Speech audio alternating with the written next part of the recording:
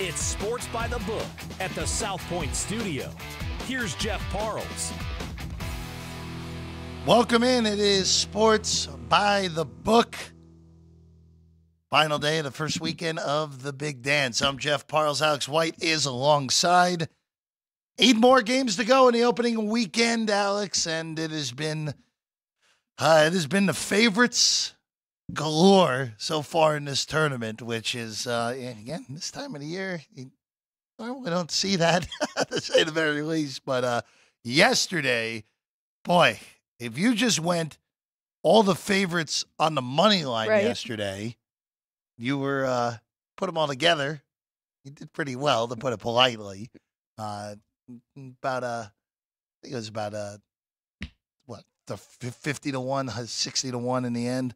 But not that high. But regardless, all favorites win outright yesterday in the NCAA tournament. Texas of all teams yesterday, the only one who covered the opening number. Oakland covered late numbers, and that was it. Every other favorite got home yesterday. North Carolina, even though it seemed like everyone on gambling Twitter, I was trying to figure out the right way to put it out. Gambling Twitter was on Michigan State. UNC wins comfortably. Arizona almost didn't cover, but they win by 10. They got there. Iowa State looked pretty shaky for a half. They win by 11. Creighton and Oregon, boy, if you had Oregon, just take a lap. I mean, that was brutal.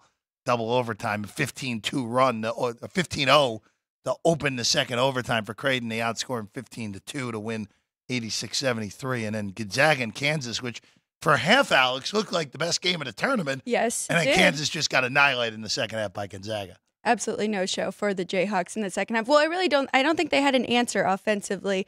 None of their shots were going in, so they really struggled there.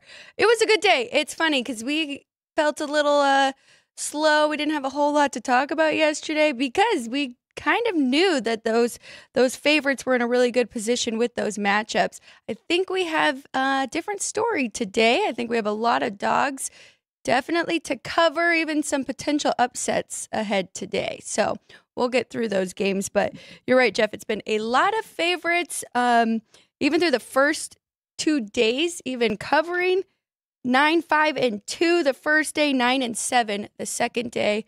And then you just said it yesterday, depending on the numbers that you got there. But yeah, we'll see. I think I'm excited about today, and I'm really excited to break down these games. There's only 2 matchups we already know in the Sweet 16, and they're 2 of the matchups that we were looking forward to when the bracket was released. The 2-3 in the East both advance. We'll get to those later. And that Iowa State will play Illinois. We do have early numbers on that. Iowa State 2.5 in that one against Illinois. And Tennessee and Creighton, a game that I thought, bottom of the Midwest, I thought this was going to be the one that determines who makes it to the Final Four when it's all said and done. And I still feel that way in that in that Midwest region, I should say.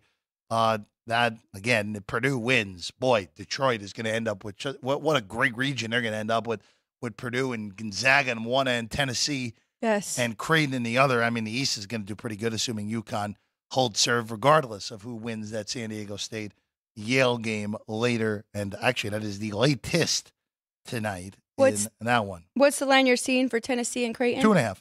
2.5 for both. Same, okay. 2.5 for both. Yeah, I'll say this early inclination for me. I like both underdogs in those games. Stick with my bracket for both of those. Yeah. The only thing my bracket's been right on this whole entire stretch. All right, let's dive into it.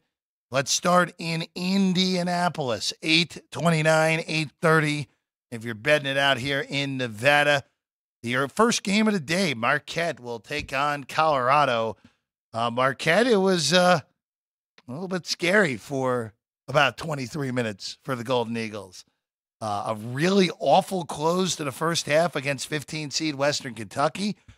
They were down at half. They're actually down 7 at the break, but then a dominant second half, which led to a very, very, very upsetting cover, at least from my perspective, with Marquette, winning by 18, a 51-26 drubbing of the Toppers in the second half.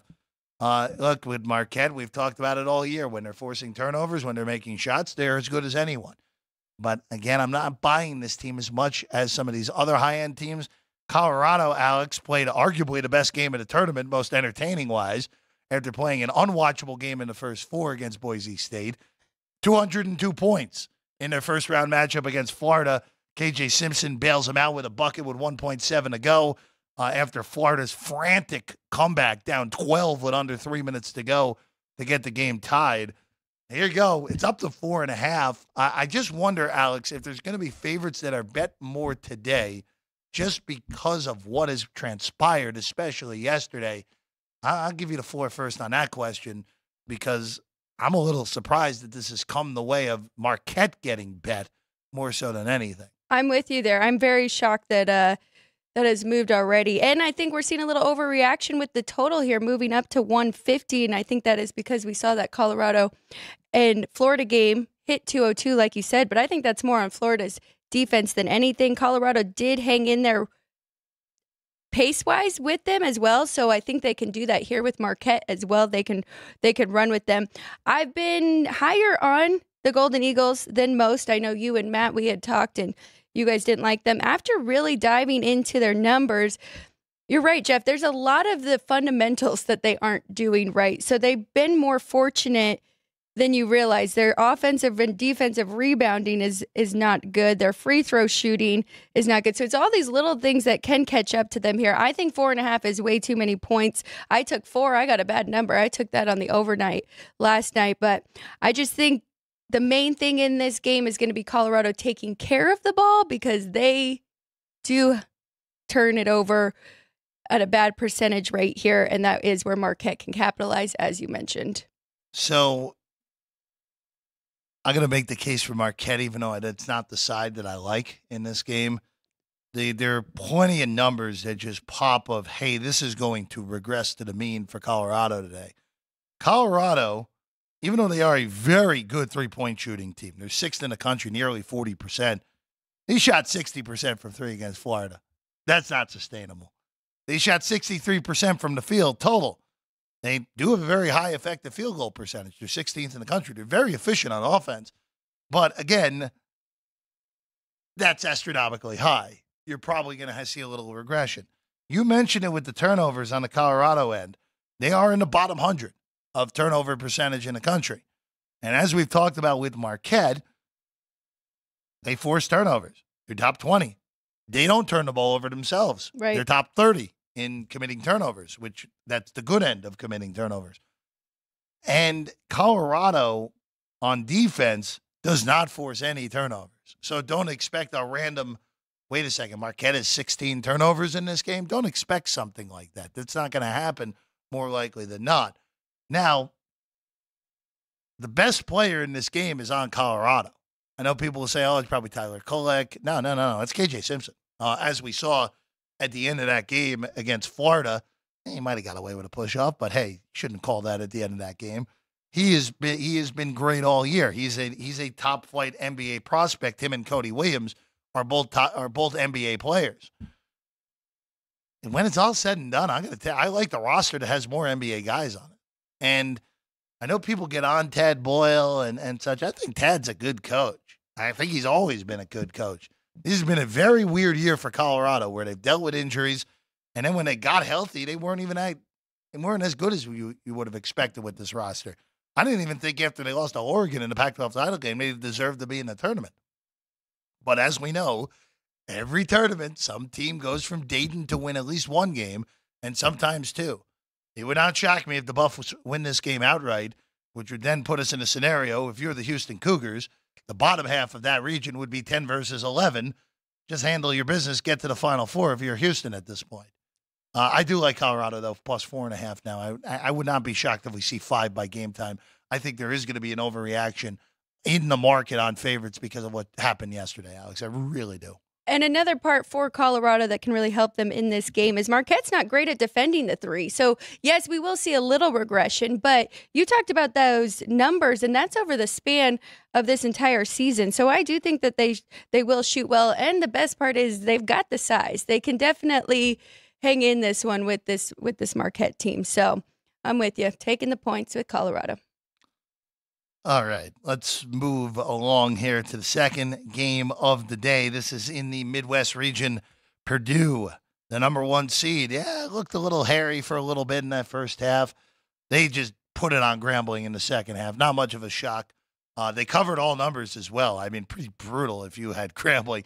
The only time they weren't covering was the last minute of the game. Pretty brutal if you had the Tigers in that one. Now against Utah State, we are 11.5 on this one with Utah State and Purdue. 149.5 on this one, Alex. I am just curious real quick here where Utah State, I'll give them credit. I thought they were the weakest Mountain West team in the field of 64 because Boise didn't technically make the field of 64. They just made the field of 68. But I'll credit Utah State. They're clearly the better team after the first 6 minutes against TCU. And for Danny Sprinkle to win a tournament game with returning nothing from the team a year ago that was in the NCAA tournament. They lost to Missouri last year in round 1. Is unbelievably impressive.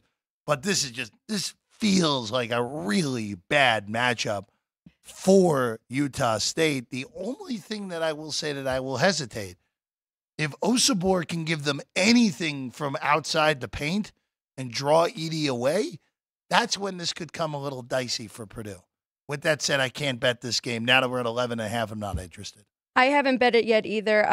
I do think you can make a case for Utah State in taking the points here, but we've talked about it all year. Purdue, now Zach Edey has the guards, right, that can shoot from deep. Utah State, one of their best things is guarding the 3-point. They held TCU to under 32% from deep and 36% from the field in general. So they are a good defensive team, and they can guard the perimeter there, but it's going to be tough.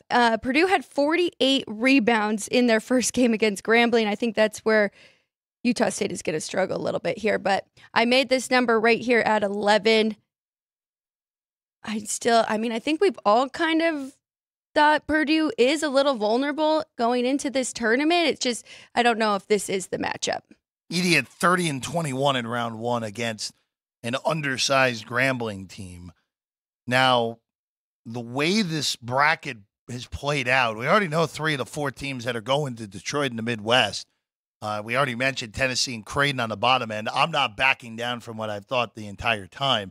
I think the winner of that game will represent this region in Phoenix in 2 weekends from now as in the Final Four. But the biggest thing I did not foresee in this tournament, what has transpired with Gonzaga, where Gonzaga has looked, they have looked like Gonzaga of old in the first 2 games in this tournament. Just an absolute demolition of McNeese in the first half to win that game by 21. Game wasn't that close. And then what they did to Kansas in the second half, Kansas was winning at halftime. They were ahead. It was 44-43 KU at half. And then Gonzaga just vaporized them in the second half, winning both games by 21 points, a 46-24 second half drubbing. Look, Kansas was not playing any defense in the second half. They were just gassed by the time that game ripped around. Bill Self was out of timeouts with 10.5 minutes to go. Kind of just showed what type of second half that was for KU. But Alex, assuming Purdue wins this game, which, look, they're 11.5-point favorites. They got over the hump with beating a double-digit seed. They won't have to see a double-digit seed again. The only time they would probably see, potentially even see it, would be if an NC State or a Colorado or James Madison somehow came out of the top of the right side of the bracket in the South. There are 3 double digits still alive there. But I think they're the weakest of the 4 teams that are going to be going to Detroit with the current form. Purdue would be. Yes. And Purdue would come a favorite against Gonzaga. Purdue would come a favorite against all the remaining teams. Maybe not Tennessee. That would be the one that I'd be intrigued to see what the number would come. But I have a hard time seeing them, yes, beat Utah State, sure. But I have a very hard time seeing them, even with a ton of Purdue fans going to be in the building, easy trek from West Lafayette to Detroit. I just don't see them coming out of that region because the teams around them, and we all said, oh, that UConn draw is really difficult. Yeah. Purdue ended up with the most difficult draw when it's all said and done once you reach the second weekend, just because Gonzaga is so much more threatening than whoever wins Yale and San Diego State. Yes. No, you're 100% right. Gonzaga has definitely turned it on at the right point. I'm a little worried about Creighton now, and what we saw yesterday. Tennessee looked really good, but you're right. When you talk about the 4-1 seeds, North Carolina in current form, they looked great yesterday. They're a good defensive team. I do think they're looking a little tougher than I thought. I have Arizona going to the Final Four from that region, but it's going to be a tough one for them. I know we talked about it yesterday. It was the clip we posted on social. I really did not understand the Michigan State love yesterday. And look, there was one trend, right? It was one trend. It was one trend. Favored by 4 and it was a small sample size trend also, where up until yesterday, only one seed that was 4.5. Well, they closed 4.5, so the trend changed by the time that the game started. But for the bulk of the day, Carolina was a 4-point favorite as a 1 seed. The only 1 seed to cover the number out of 5 tries was 1994 Missouri, or actually out of 7 tries, I should say. And 5 of the 7 before yesterday had lost outright. Right. So I don't know. I think North Carolina, I know it's crazy to say about UNC, but I think they got underrated this year. I really do. They are really, really good. And if we get UNC against Arizona in the Elite Eight, I'm going to tell you right now, I'll be on North Carolina in that game because I'm going to get a team that I think is better as an underdog in that game against Arizona. So we'll see if we get that. I know Baylor and the winner of Baylor or Clemson think that we'll have something to say about that potentially in Los Angeles. One last thing on the Midwest, because we already know the bottom matchup. Both Tennessee and Creighton escaped yesterday in games that you would say, okay, Tennessee made 2 3-pointers against Texas. You usually don't survive that in the NCAA tournament. And Tennessee did. Creighton was down 6 with 5 minutes to go. They were down 4 with 16 seconds to go. And they survived that. Both teams survived games you normally don't get through in this tournament, which makes me think, all right, whoever comes out of that Sweet 16 game may not just be the Final Four as the next stop, maybe the national title game. Wow. You don't survive those type of games usually.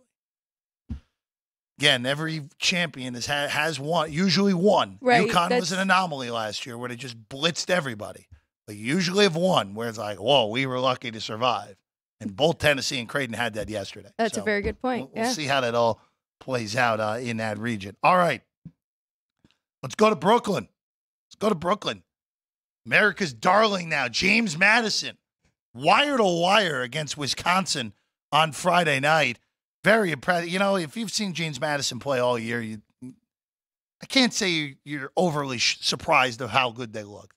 I'm just surprised that they did it that thoroughly. That Wisconsin really didn't feel like they were even in the game at any point. Yeah, I know they got it back to 5 at one point, but then JMU pushed it right back to 11.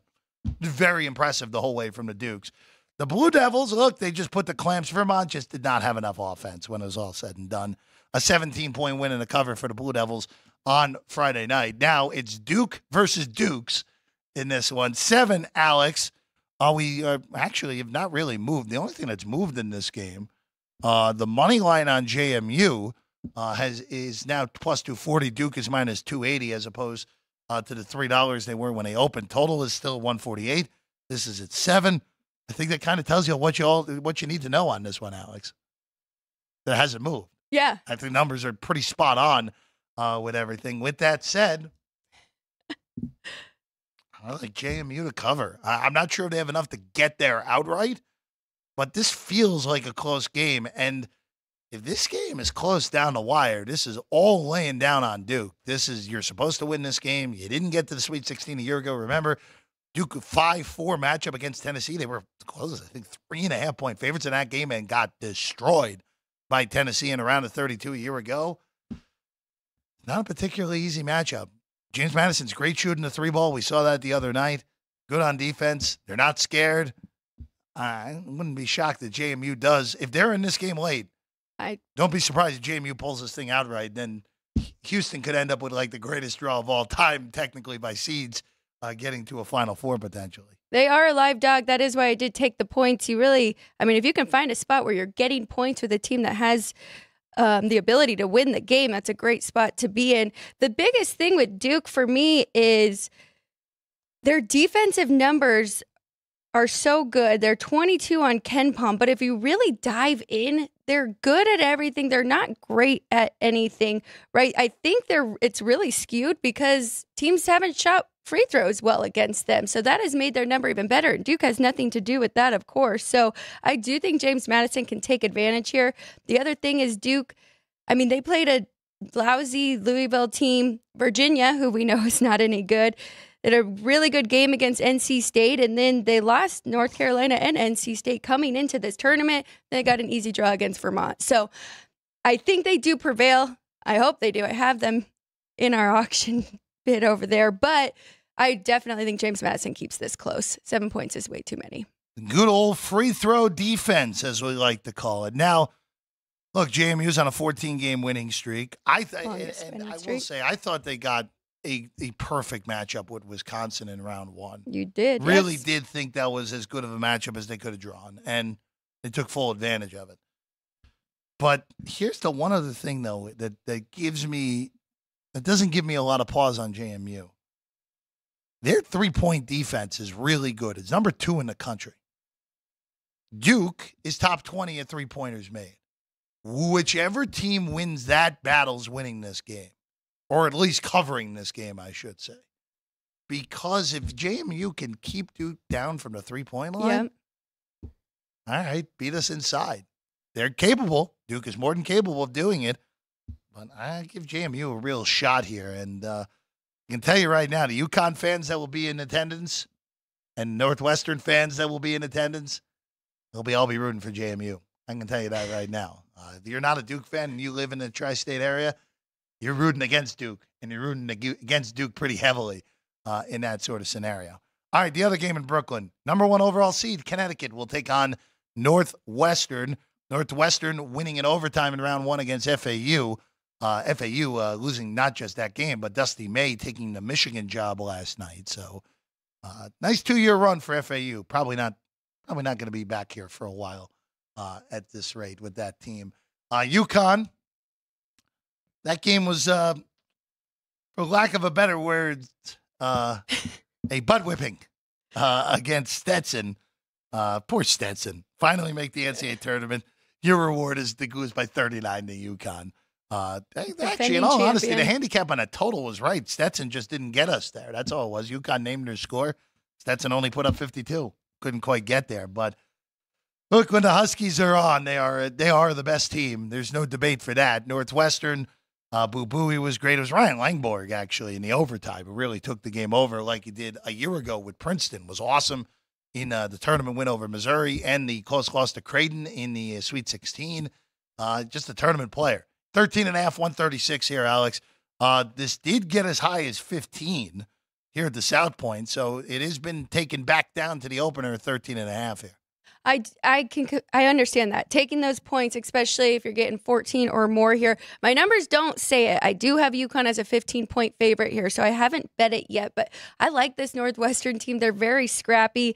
I thought Boo Buie was like the main guy, and I mean, he had a great game. Don't get me wrong, he had over 20 points, but there's some other guards on there that Martinelli had a fabulous game against FAU there, and I think he'll really step up again here. I like the under. I took under 136 in this one. Both teams trend to the under away from home this year. Northwestern 9-6, UConn 11-8 to the under. They're also 4-1 to the under in their last 5. Big thing that Northwestern, they take care of the ball. One of the best in the country. So if they can prevent those turnovers, kind of hang in this game and just stretch it out a little bit, eat up the clock. So I went with the under. I'm trying to make a case for Northwestern here. I think they can hang around, but I don't know if they can do it for the whole 40 minutes. Again, with Northwestern, Barry out for the year with the knee injury. Nicholson, they're big, didn't play in round 1. I would not expect a lot of him here in this one if he is even able to go. Vlad Golden had a big game for FAU. He did break that free throw, which caused the overtime to happen. But a different animal with UConn. I don't know how Northwestern contains Klingon today. I just don't. And we are talking about a ton of points. So, yeah, could Northwestern cover 13.5, even though you're not getting the best of it? Yeah, they could. But this was the easiest stay off today for me. Because UConn's ability to just pour it on and win this game by 23 is very much in play. You could also get the nonchalant effort from UConn, and this is like a 4-point game with 6 minutes to go, and UConn pulls away and wins by 9.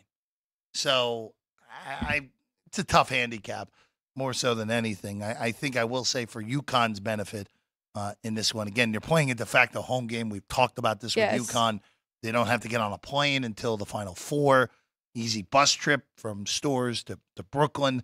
Next week, it's an easy one from Storrs to Boston. The fans can make an easy trek. I mean, just take the train down into Barclays. I mean, it's as good of a draw as UConn could have drawn up, period, other than playing at Hartford for a round.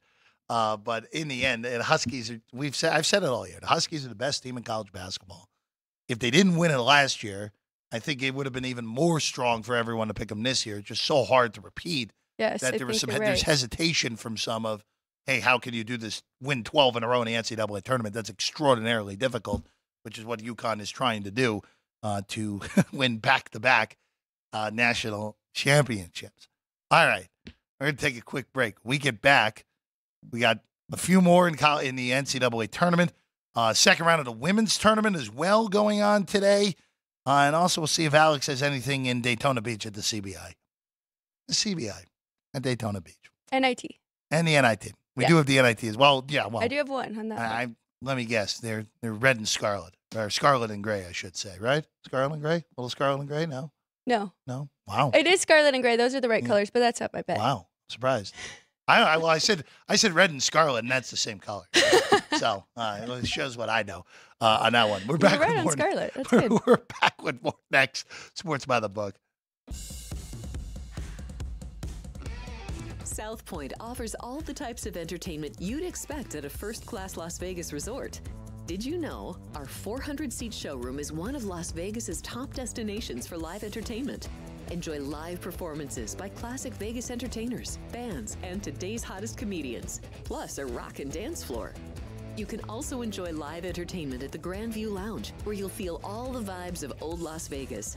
Enjoy the music, and if you love to laugh, don't miss The Dirty at 12:30, our very own free comedy show, every Friday night at 12:30 a.m. in the Grandview Lounge. The Dirty is 100% free, so arrive early.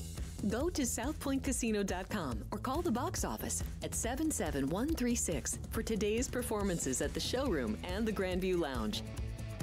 When you're ready for your favorite cocktail, stop in and unwind at one of our 7 specialty lounges. There's a bar around every corner, because you're in Vegas, baby. South Point Casino has plenty of attractions for the whole family. Catch a movie. Our 16-screen movie theater includes 2 XD Extreme screens for the ultimate in viewing, sound, and luxury.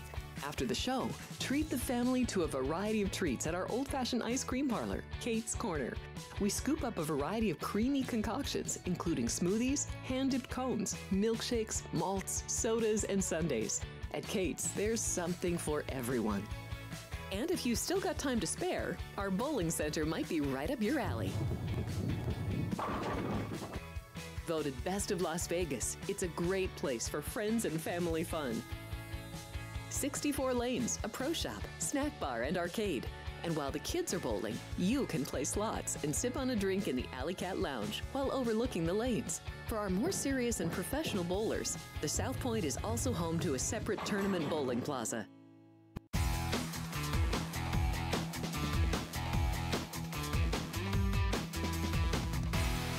Welcome back in Sports by the Book, South Point Studio. I'm Jeff Parles, Alex White alongside. Real quick here, just want to throw this out there. The women's tournament's in a round of 32 as well right now.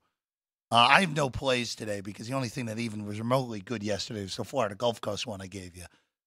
Everything else was bad, including Fairfield looking at you, tied in the second quarter, getting 24.5, losing by over 30. Not good. Not what we want. It was tough. It was a lot of chalk. Well, that's the thing we're going to bring up, where in the past, before the gap, when the gap was so wide between high-end teams and lower-end teams in women's college basketball, again, the gap is still wide, but it has narrowed considerably since even just 2020. since the pandemic hit, it's narrowed considerably. Seed-wise in the NCAA tournament, on the women's side, there was only one seed upset. One seed upset. It was Middle Tennessee the 11 over Louisville, which actually robbed us of Haley Van Lith playing against her former team in the round of 32. There was only one seed upset. There were a few betting upsets. Kansas was an underdog as an 8 seed. They beat Michigan in overtime yesterday. Syracuse was an underdog as a 6 seed against Arizona, the 11, and came back from 8 down in the last 2 minutes to win in regulation by 5, which was a pretty miraculous comeback. Iowa State was, I believe, a pick, maybe a 1-point dog against Maryland, and they came from 22 down to win that game.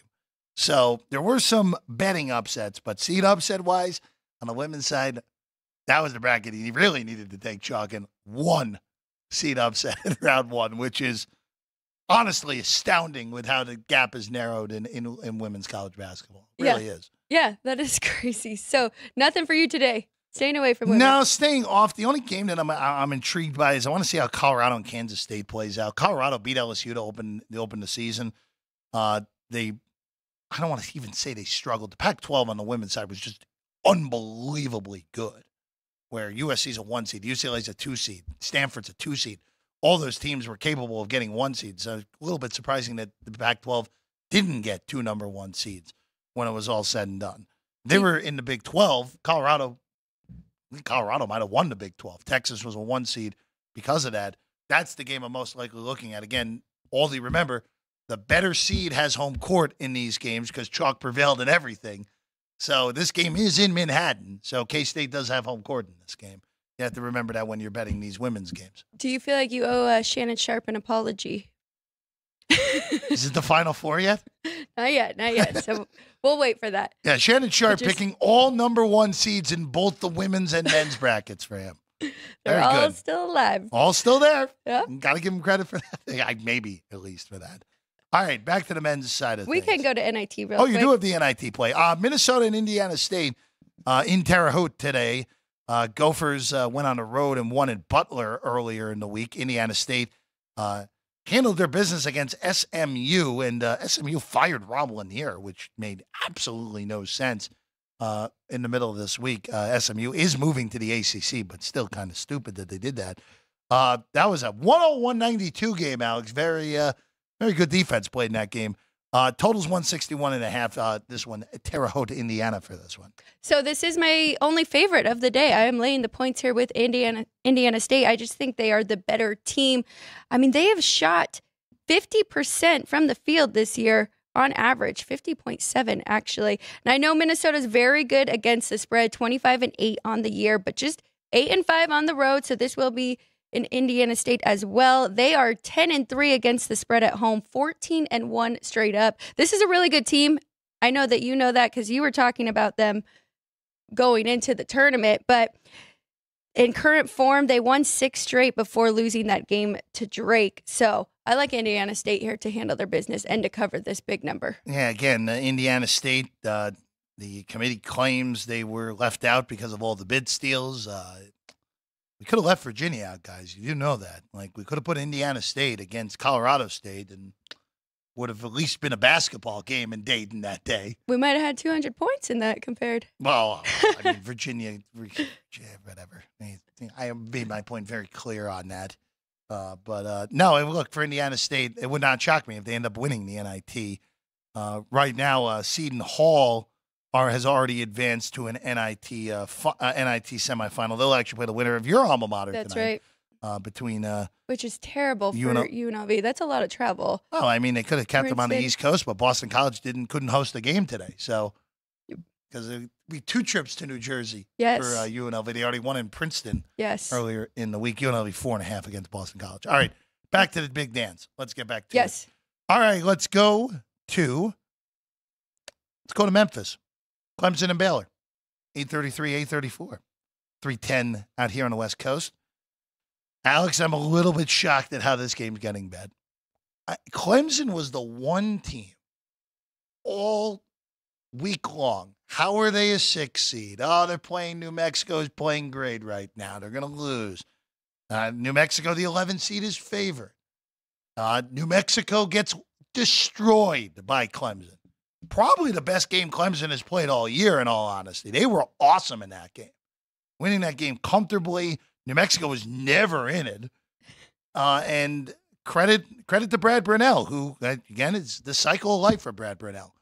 Win a game in the NCAA tournament, be mediocre forever, get on the hot seat, and then win a game in the NCAA tournament to get another 7 years out of the tenure there in Clemson. Now they take on Baylor, where Baylor, you know what, they couldn't name their score against Colgate. I mean, it was clear early that Baylor was just so much more athletic. Colgate just didn't have the personnel in order to stay in that game. Baylor wins by 25, 92-67. Alex, this game opened 4.5. I don't think you can tell me that Baylor is only 2.5 points better than New Mexico. You can't. No. And you are, yes, I know you're adjusting based off of what you saw, but then for the market to bet Clemson to 4 here, like what are we doing? Look, if Clemson wins the game outright or covers the number, so be it. I'm willing to be wrong here. This is the wrong line move, guys. Yeah, this is the wrong line move. This should be going the other way. Where Baylor, look, we've talked about Baylor's problems this year. They're not good on defense. I understand that. But we're dealing again with elite athletes on the Baylor side. And Clemson just played their best game they have played. I'm serious. I think that was their, other than the win at Alabama, that was the best game they played all year, period. And it came in the NCAA tournament with everyone with the eyes on them. And like, oh, wait a second. Maybe the ACC wasn't that bad. All right, well, sure, the ACC could end up with 4 Sweet 16 teams when this is all said and done if Clemson pulls this upset and Duke handles their business today. But I don't see this. I think Baylor's just significantly better. I understand it's a favorite. At some point, the dogs are going to come barking. I get it. But the wrong move. This is the wrong move here on this game. Baylor's just way better. And if Clemson gets us, so be it. I'll just move on to the next play. I very happily only have to lay 4 with the Bears. They're just way better in this game. You think it'll move even more? If we can get 3.5, I would love to jump on let's not get too greedy okay. here. I mean, if this goes to 3.5, I mean, I just don't get it. It just doesn't make sense. Okay, so just like the gambling Twitter that we talked about, anti-UNC support for Michigan State, it's been a big thing all over the internet on how good the ACC has done in this tournament. Yeah, so it could be some support there. Like you said, coming back with the dogs. I'm with you. I don't think this is the right dog to take today. I like Baylor. I mean, these two are pretty equal defensively, right? They both have very similar numbers here. And Clemson is slightly better on defense. I will give them that. They're slightly better on defense. Okay. Honestly, Clemson's analytic profile looks great. Just watching them, that they're one of the teams in this tournament where their analytic profile does not match what I've watched with them all year. They built that analytic profile with their non-con, where they beat Boise, they beat Alabama, they beat Pittsburgh, they beat South Carolina, which turned out to be a great win. They beat TCU. I didn't mention there are a lot of good teams in non-conference. And I don't think they match what their profile says. Well, and looking at them offensively, you just said how many guys Baylor has. I completely agree. Their shooting percentage is way better. I mean, this Clemson team shot 45% really from the field against New Mexico. Before that, Boston College held them to 35%. They were 46% against Wake Forest. So that's where I think that they're going to really struggle here. And I think that game had a lot more to do with New Mexico, who shot 29% from the field, pretty much no-showed against Clemson. So I think that is an overreaction on Clemson here. I think it's the wrong move. And if Clemson gets there, so be it. I'll very happily be on a favorite that I think is much better and definitely more than 4 points better when it's all said and done on Clemson and Baylor. We're both on the Bears in that one. All right. Keeping it in Memphis, A&M will take on Houston, battle of the Lone Star State. I'm a little bit surprised how this one's been bet too, even though I understand the argument for A&M in this game. There is an understanding here where they are really good rebounding the basketball. And as we said earlier, Houston makes a living off of rebounding their own misses. They may not be able to do that as well in this game. It's open 9.5, got as high as 10.5, coming back down the ladder to 9 now. Total 134, up from 132.5. The big question mark for me in this game, more than anything, Alex, is are the Aggies capable of being this good on offense again? Where the Aggies in postseason play, I mean, this is an A&M offense that was, for a time this year, they just bad. And because of this run, this recent run they're on, their offensive profile has gone back into the top 30 on Ken Pop offensive efficiency, which I just don't think they are. They had 98 points on 74 possessions against Nebraska. They put 90, they put 97 on Kentucky. They put 90 on Florida. I understand I didn't mention a good defensive team in those SEC teams, but can they do it against the best defense in the country? My inclination is no. I don't think they need that much here. You don't think they need that much? I love A&M. I took the 10. Okay. I took the 10. These two already played each other once this year, and Houston won that game 70-66. So this team's not going to be afraid of Houston going in there. They also outscored Houston in the second half 43-32. So I really like the Aggies in this one. I think they can keep it close. Jeff, I also want you to take a look at Ken Pom and look at Houston's offensive numbers. They are 123 from three-point percentage, 243 from two-point field goals. That's not good. No, so everybody's been very worried about these other really good defensive teams and not having the offense to pull them through this tournament. I'm starting to really worry about Houston here. But again, this goes back to what I said, though. Like, Houston's offense is rebounding their misses. Right. That is their offense. That is what, look, and they're great at it. And it's part of the reason that they've been they were number one seed last year, the number one seed this year. They're in the Final Four in 2021. Like, that is how they are built. Yeah, but I don't think this is the matchup. The way that bracket is lining up right now, they need to make the Final Four. That's just the way it is. The bottom of the bracket, even if Marquette wins today, I think they have they drew the weakest two with Marquette. Yes, I NC agree. State is there as an 11 seed into the Sweet 16. Duke as a 4. I think I think Houston matches up great with Duke. I think that the Cougars will beat Duke by 10. If it's James Madison, I think they'd handle them as well. But you got to make the Final Four if you're Kelvin Sampson and company, and you can't be losing to an in-state rival, right? In the NCAA tournament. I'm not touching this, but I think you missed the best of it. I like the 10 here, but yeah, I think they can keep this close. Let's move along. Let's go to Spokane, Washington. Grand Canyon against Alabama. By the way, Colorado and Marquette underway. Marquette's out 5-0 immediately. Closed 4.5 with a 151 behind us here at the South Point on Colorado and Marquette. Early goings in Indianapolis for that one. All right, now to Spokane. Grand Canyon taking on Alabama. Bama 6 in this one. Total 170.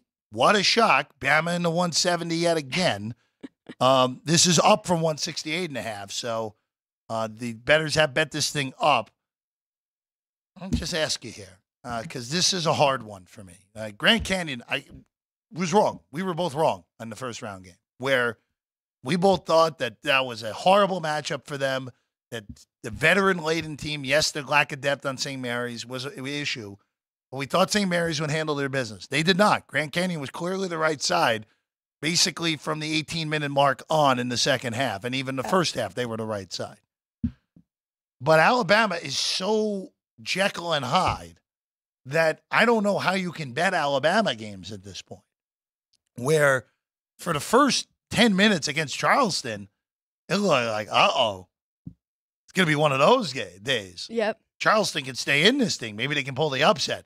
And then the light bulb went on, and then it was like, Bama go win by 30. And they ended up winning by double digits. They let Charleston come make it tighter at the end, window dressing more than anything. So Tough one here for me, Alex. It is really tough because you're right. I can see both sides. I can see Grand Canyon hanging in this one, and I can also see Alabama pulling away late and blowing them out. But my numbers say to take the dog here, so I'm going to take the dog.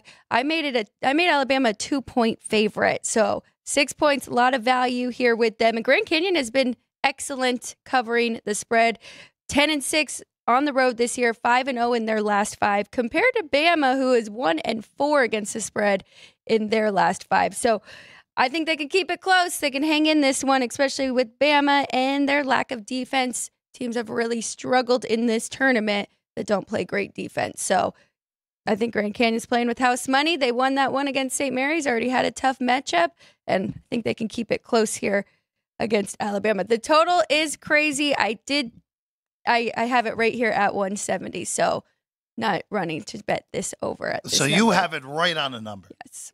You know, it's these Alabama totals, again, the pace, we've talked about it all year with Bama. Their pace justifies these totals being this high. Their defense justifies this total being this high as well. Grand Canyon has high major athletes. I don't think there's any arguing that anymore.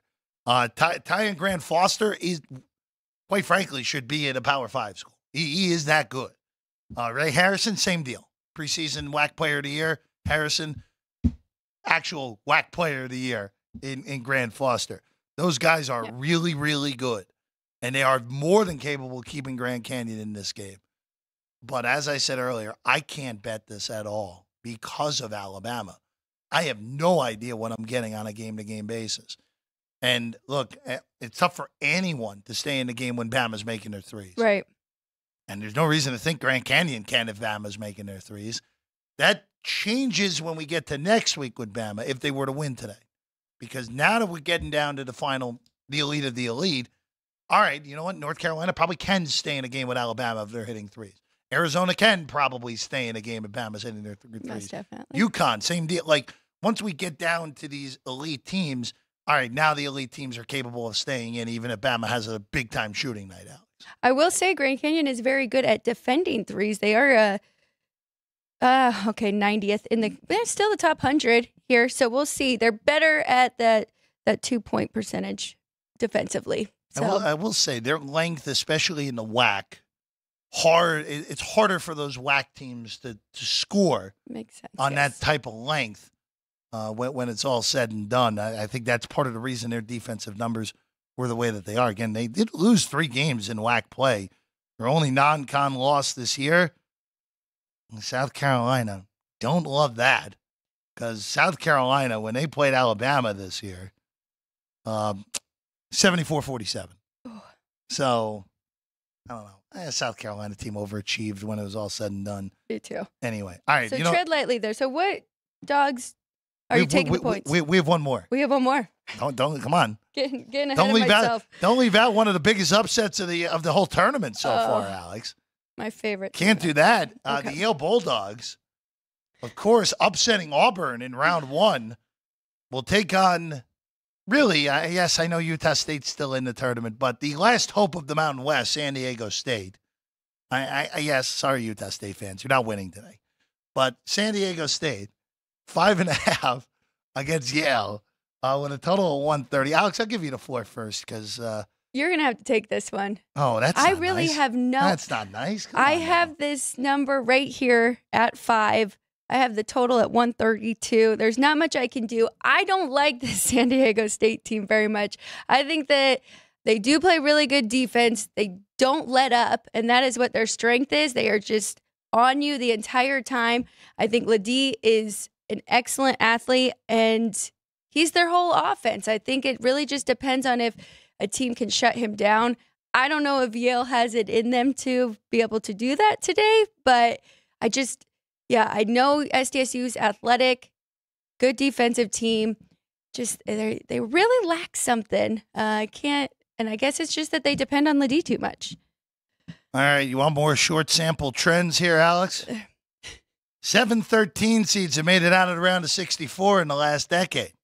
They're 0-7 against the number in the round of 32. San Diego State has drawn now 13 seeds in the round of 32 back-to-back years. course, Furman last year beating Virginia in the round of 64 in that ridiculous finish. San Diego State just destroyed Furman from the jump in that game a year ago in Orlando. They were 4.5-point favorites last year in that game. This year, they're a point more against Yale. I think San Diego State is weaker this year than they were a year ago, and I think Yale's better than that Furman team was a year ago as well. Now, am I correlating anything on that? No, I'm not. But I will say I really want to bet Yale because I don't buy the San Diego State team. They're one player. Now, granted, Ledee is amazing. Ledee is a great college player. But there will be a point in this tournament where San Diego State, Ledee will get shut down, and San Diego State will not cover and get beat up. And it's probably, if they win this game, will probably come against UConn, more likely than not, assuming UConn doesn't get shocked today by Northwestern. But when it's all said and done, the way that game transpired against Auburn for Yale, it is very hard for me to see Yale pull this outright upset. Let's just go that first, because of just the way that Auburn game went. They were down 7 pretty late in the game, came back and won against the team that a lot of us thought was capable of beating UConn. I thought they were the only team in that region capable of beating UConn, and they're gone. Which makes me think UConn will have a cakewalk, but they probably won't, knowing this tournament. But I don't know how much Yale has left in the tank. That's what it all comes back to here. It is so hard to have that much in the tank left for this type of game against San Diego State when it's all said and done. I'm going to stay out of it. Maybe if Yale has proven they can stay in this game, we'll do that. All right, look who's joining us here. All right. For the last 10 minutes or so of this program, he's going to stand. He's wearing jeans, more importantly, today. Look at that. Casual Sunday. Vinny and I are always matching that. We both have black, and then I wore my dark jeans too. That's right. That's okay. It's okay. I'm here to on the same side of the desk. I'm here to dispel rumors that all bookmakers died after yesterday. So I'll just. Okay. I mean, let's just go to that. I know you don't want to talk about bad memories, but It's okay. But yesterday was. It's a fact. It happened. I mean, that's one of the more ridiculous NCAA tournament days I can remember. Especially, the only favorite that didn't get there on the spread was Tennessee. Or the only one who didn't get there. I mean, you have the late night game last night where Creighton needs 2 overtimes and it goes 15-0 to begin the second overtime to cover. Gonzaga's losing at halftime and then they win by 21. Arizona was a flip. I kind of was the sign of the day, though, Vinny, where Dayton got all the way back in that game, right, and still couldn't find a way to cover the number. That should have been a sign that it was heading that sort of way yesterday. And Tennessee, of course, got there with the money line. Of course, so all money line. I was just talking to Chris Andrews, and he too lives. And listen, these things happen over the course of time. Now, we were just reminiscing and thinking that probably the best. So I'm not going to say the worst. See, I'm going to take the high road here. The best, I'd say, NCAA day for bettors.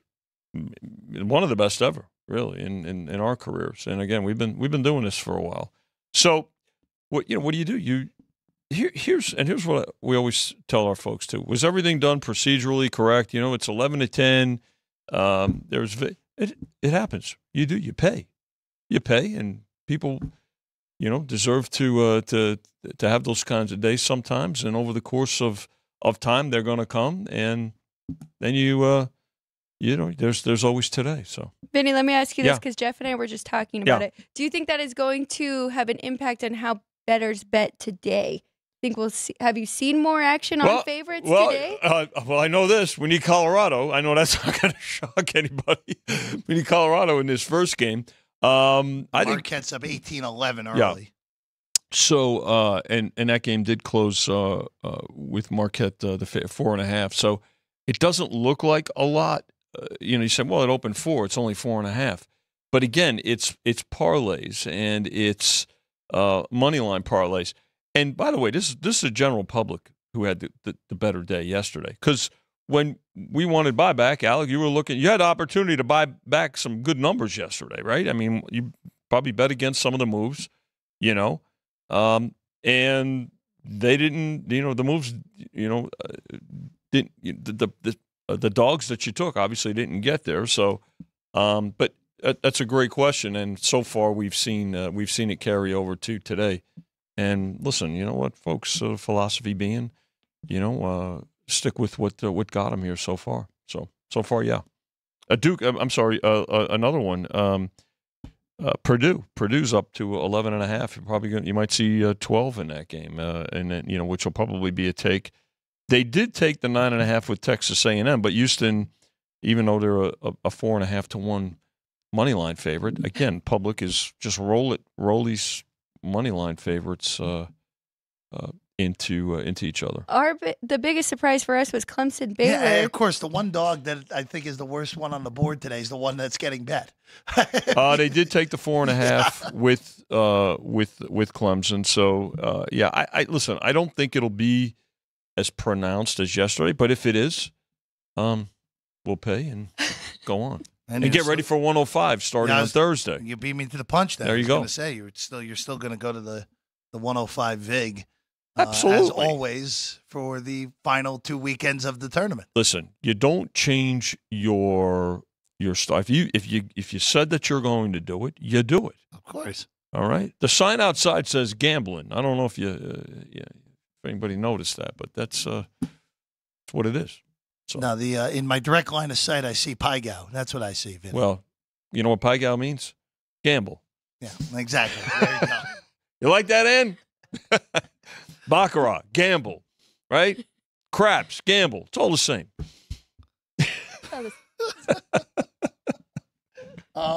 Real quick, the two games that are already set for next weekend. And they are, look, all things considered, they were the matchups that if chalk prevailed, we were going to get. And, boy, sure. What matchups they are. Good ones. With Illinois and Iowa State and Boston already up. 2.5. 2.5 on that one, and the other one is 2.5 as well with Creighton and Tennessee and Detroit. Yeah. I mean, if chalk prevails today, I mean, we are looking at some heavy duty, great matchups in the Sweet 16, even more so than usual. I mean, especially with those two. I mean, those two games. Already super excited for both of those. Yeah, Iowa State 2.5 as well as Tennessee 2.5 in two. I think. Listen. The tournament has not disappointed. Forget, win-loss for the house, right? That's we're enjoying it. The people are having a great time. The action has been great. It's going to continue to be great. And so, whatever the matchups are, and again, here's the thing about it, if chalk prevails, right, Jeff and Alex, that the numbers will be smaller, right? The spreads will be shorter. Maybe that will also stimulate some more two-way action because, listen, and two-way action, as you know, that's what keeps us going.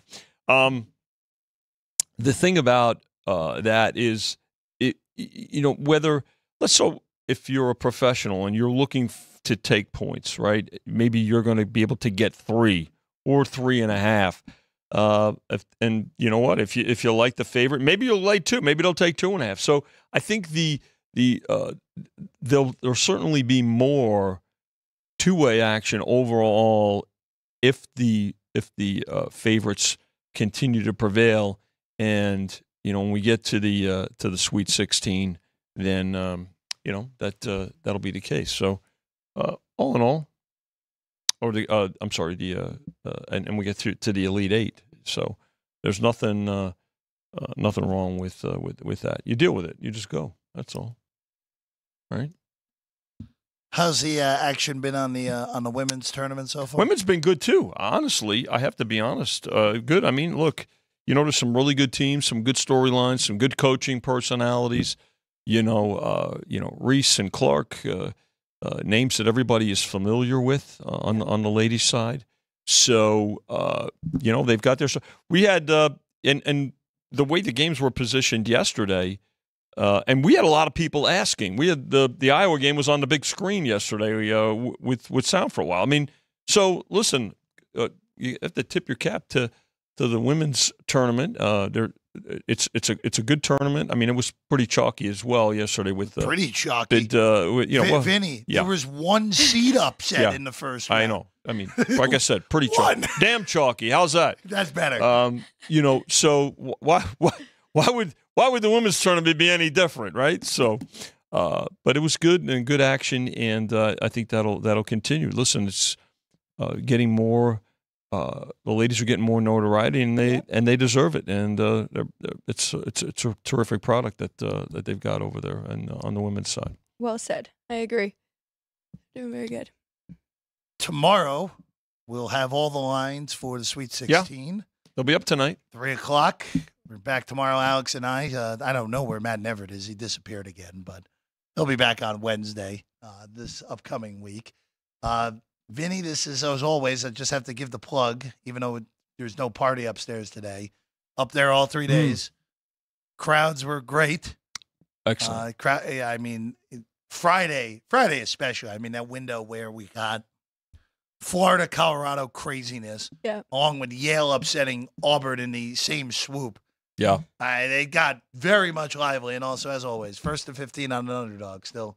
Greatest, favorite bet of everyone during March here at the South Point. The greatest prop bet of the year, never disappoints. And, in fact, there was a table up there. I think it was actually right next to your table. Yes. Right behind us. And those folks they weren't as familiar with the 1st to 15 as a lot of people were. And when they found out about it, so the tables were 10s, right? They were 10 toppers.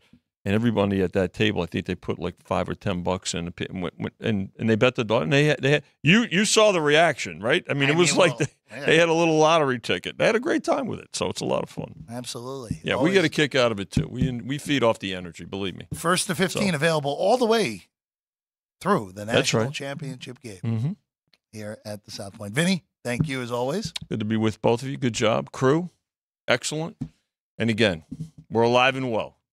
Come and see us. I figured you would. We'll pay you. I figured you would be. That's alive right. And well, Vinny. Alex, we'll see you tomorrow as well.